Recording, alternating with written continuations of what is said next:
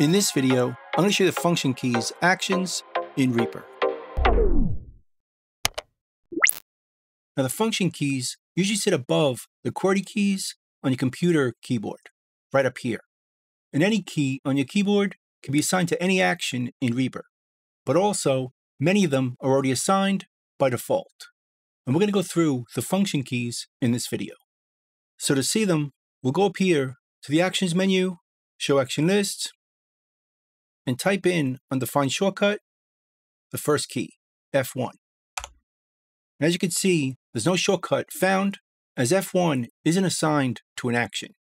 So it's a great place to assign one for your favorite one or custom action you create. But if we add in a modifier like Shift F1, that one is assigned to the mouse modifier keys and action shortcuts. So if we hit Shift F1, it's going to open up our browser where we can see all the mouse modifiers set up in our install of REAPER. And if we scroll down, we can see them all in addition to the actions we set up and the keyboard shortcuts. Now this isn't the default keyboard shortcuts for REAPER. These are your personal settings, assuming you changed some. If you didn't, obviously, they'll still be the default. But we can see it all right from here. If you want to check any mouse modifiers or keyboard shortcuts you set up for your actions. And we could also use the modifier Control on the PC, Command on the Mac, F1, and that opens up Help About REAPER. So if we choose that, it opens up the About REAPER dialog, where you can see the credits, purchase, and other things for your install of REAPER. But we could also open this up from the Help menu right down here, About REAPER. The next keyboard shortcut we'll check out is F2. And we can see this is assigned to show media item or take properties.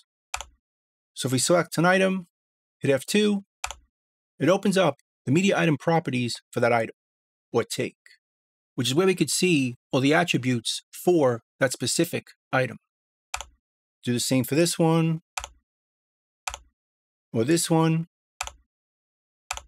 Now by default, if we double click our items, it also opens up the media item properties for that item, where we could choose all the parameters that go with that item. So you might think we don't need F2. But if we double click a MIDI item, it opens up the MIDI editor.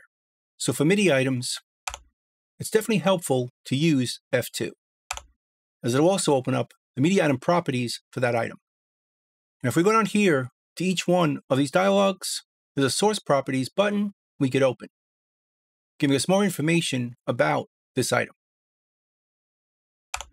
And it's the same for audio. Right down here, the source properties for this item, giving us more information about it.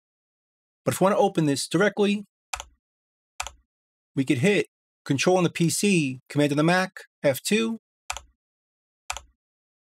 and that'll open it up directly. So you can select our item, Control on the PC, Command on the Mac, F2, and that opens up the source properties for that item, giving us that extra information for that item we want. And it'll work the same on MIDI items, right over here. But I should also mention, if we open up an effects dialog, right here, here's our effects. Let's say we wanted to rename these effects. We could right-click them and go down here to rename effects instance, but it's quicker to just use the F2 key. So just choose it, hit F2, and we can rename that effects instance. Do the same with this one. It's a bit quicker than right-clicking it and going down here to rename the effects instance. So that's F2. Next, we have F3, which is going to send all notes off and all sounds off to all MIDI outputs and plugins. This is kind of like a MIDI panic button, where your MIDI devices or plugins receive a note on signal, but don't receive a note off signal, so they don't stop playing. They'll hold their notes out indefinitely. This keyboard shortcut will cut those notes off, like this.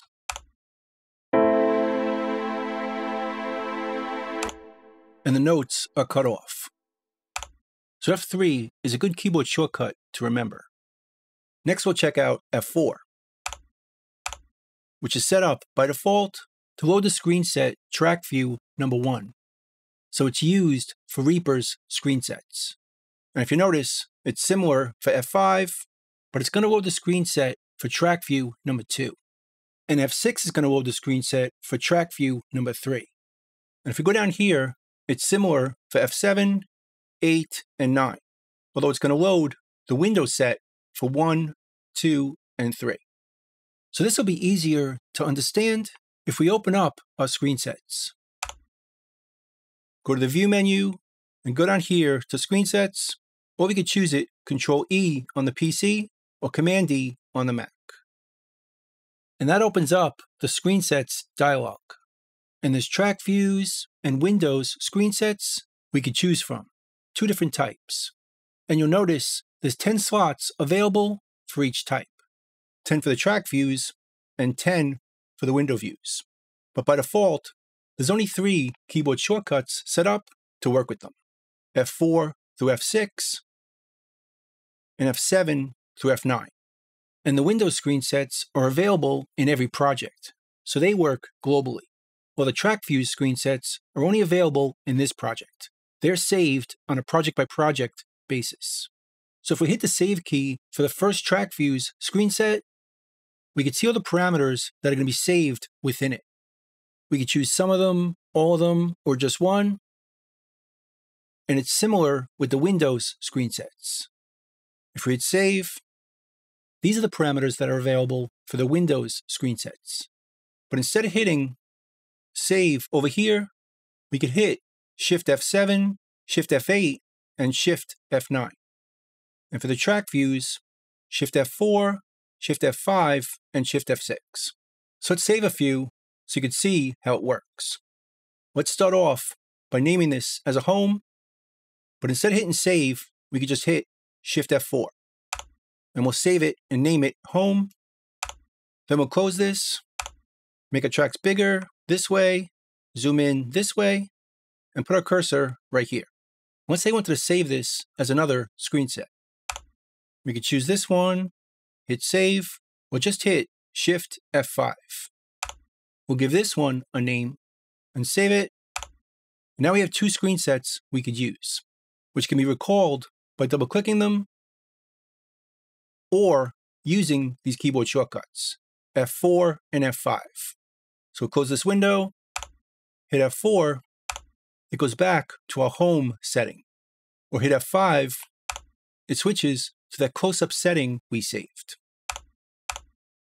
So we can quickly jump back and forth to different screen sets or how we set up our views. And let's do the same thing with the Windows screen sets. Instead of hitting Save over here, we'll hit Shift F7. We'll name this one home. And for this one, we'll hit Shift F8. But let's first hide the track control panel by dragging this over here so we don't see the track control panel. And we'll save this one, Shift F8, and name it Hide Track Control Panel. And now we have 2 Windows screen sets saved. So we can double click it here to go back to our home or hide the track control panel. We'll use the keyboard shortcuts F7 or F8 to jump back and forth to different window views. And again, this one is going to work on all your projects globally, while this one is just going to work with this project. And screen sets can be used for so many different things, like track visibility or track heights or width. So check out my videos on screen sets specifically. So those are the screen sets in F4 through F6 and F7 through F9, along with the Shift keys to save without opening this dialog. But again, there's 10 slots to choose from, so you could add other keyboard shortcuts in here by hitting this button, which is what I tend to do if I'm saving a bunch of them.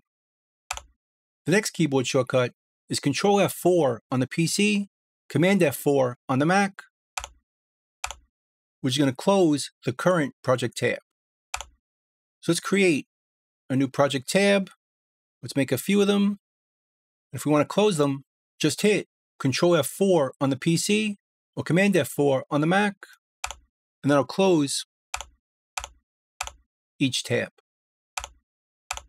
And then finally, Control F11 on the PC or Command F11 on the Mac is going to toggle full screen mode. So right now, I'm using full screen, but if I hit Control F11 on the PC or Command F11 on the Mac, it's going to turn off full screen where you can see the separate window right here. If you want to go back to full screen mode, hit it again, and it toggles back. So it toggles the full screen mode that easily. Off and on. So that's pretty much it. That's the function keys actions in Reaper. I hope you learned something, hope you could use it, and I'll see you next time. Thanks.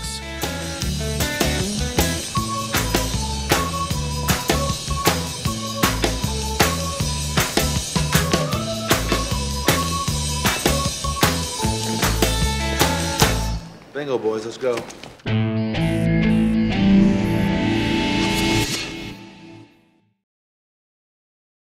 Bye.